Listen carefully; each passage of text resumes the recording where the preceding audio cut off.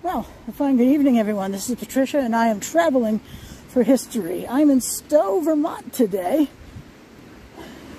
and the subject of today's video is this covered bridge right here in front of us.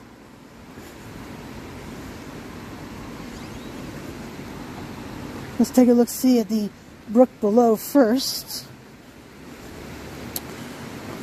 This is the Gold Brook here in Stowe. You know how it got its name?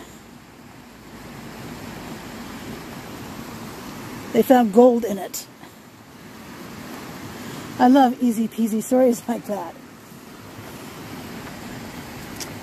I love this view right here. It's really lovely.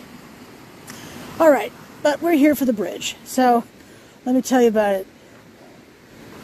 Since the name of the brook is Gold Brook, what do you suppose the name of the covered bridge is? Ding, ding, ding. This is the Gold Brook Covered Bridge, also known as the Stowe Hollow Bridge or even Emily's Bridge. And I'll have a separate video on Emily's Bridge. This is a small wooden covered bridge here in Stowe, Vermont, carrying Covered Bridge Road over Gold Brook. Such original names for places around here.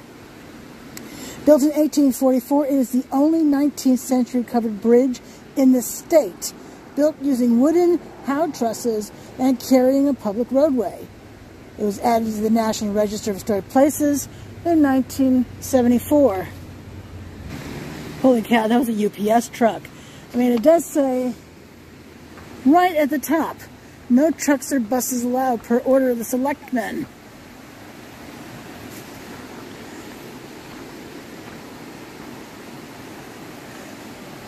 Very big imposing front there. And see, that UPS truck just barely fit through here. Holy cow. Alright, some more history of the place before we do the walkthrough. The Gold Brook Covered Bridge is located in the Stone Hollow area of southeastern Stowe, carrying Covered Bridge Road across Gold Brook, just north of a junction with Gold Brook Road and Stowe Hollow Road. Google Maps will get you right here, though. The bridge is a single-span howdah truss, 48.5 feet or 14.8 meters long, and 17 feet or 5.2 meters wide, with a roadway width of 13.5 feet or 4.1 meters. With a roadway width of 13.5 feet or 4.1 meters. It is covered, so this is a one-laid covered bridge. It's covered by a gabled metal roof and rests on dry-laid stone abutments. And we can see the stone abutments right there.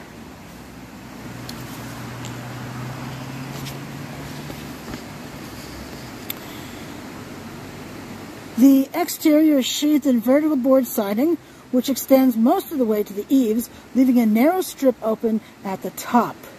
The siding extends around the portals and a short way to their insides. The bridge decking is wooden planking. And we can see the vertical board siding right there. You can see how it doesn't go all the way to the top. So there is some light that is let in. You can see it better on this side. Not as much the vertical board siding, although you can see how it does extend inside. And then those are the windows available. Those would never have had glass, and they certainly don't now either.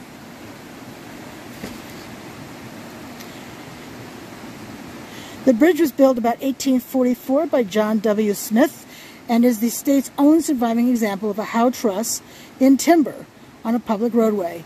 It is also a comparatively early example of the truss type in general. The howdah truss was patented in 1840. It is furthermore the only surviving 19th century covered bridge in the town of Stowe. The Gold Brook Covered Bridge was featured as one of the haunted locations on the paranormal TV series Most Terrifying Places in America, episode titled Cursed Towns, which aired on the Travel Channel in 2018. I'll tell you that story more in depth, by the way, when I'm filming Emily's story.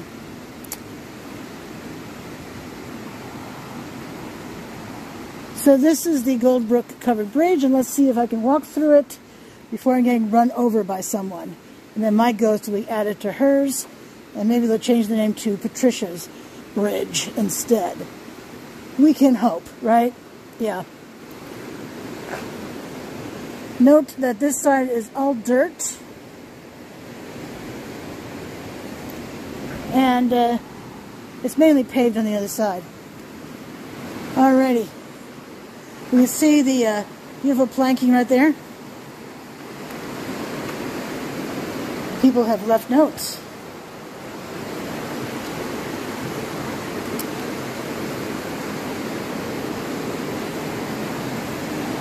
I love the decorative element at the top there.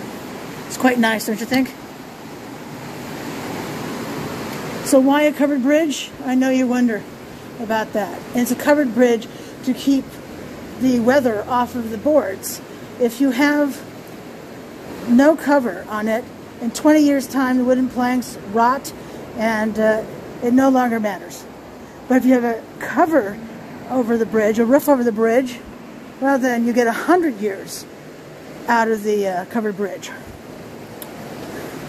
So it's a good idea to use the covered bridge.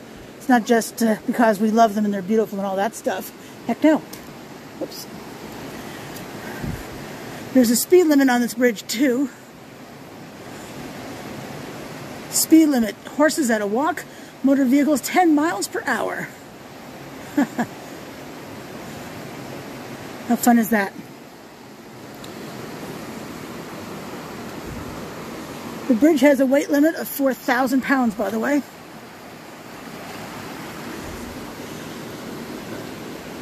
I think this is a lovely covered bridge. You know what's interesting too is I noticed just now is that it has this Greek revival style-esque look about it. I mean, 1844 is around the time of Greek revival style here in Vermont. And you have the pediment, which is the gable end of the roof. And these pieces that stick out. Anyway, that's what it reminds me of. What do you think? And here's another one, a little bit more of the Gold Brook itself.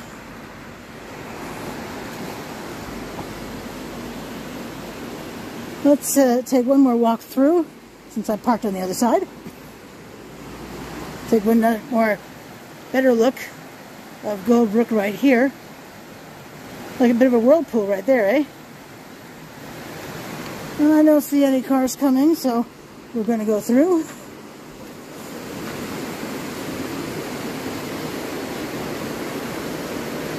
We have a bolt right there, so if this needed tightening at all, just be a matter of tightening up the bolts. Some carnations left behind.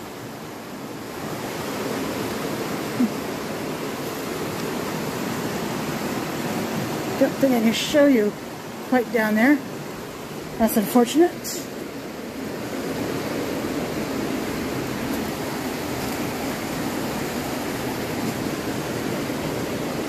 And I'm walking faster because there's a car coming. And there is more of Gold Brook down here.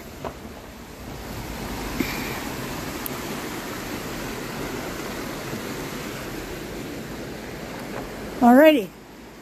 Well, this is Patricia and I'm traveling for history. I hope you enjoyed today's video on the Gold Brook Covered Bridge here in Stowe, Vermont. It's such a wonderful place. Really enjoy it. I love the sound of the brook, and I think it's a lovely covered bridge to boot. But until I see you again, I hope you have a fabulous night. Thanks so much for watching. Bye.